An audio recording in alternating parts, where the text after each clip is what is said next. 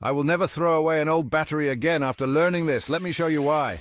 Hey, DIY enthusiasts, today we're diving into the art of easy battery reconditioning. First, gather your supplies, gloves, safety goggles, a voltmeter, and a battery reconditioning kit. Got them? Great. Step 1, safety first. Make sure you're working in a well-ventilated area. Step 2, test the battery's voltage using the voltmeter. If it's below 12 volts, it's prime for reconditioning. Step 3, mix a solution of distilled water and Epsom salt.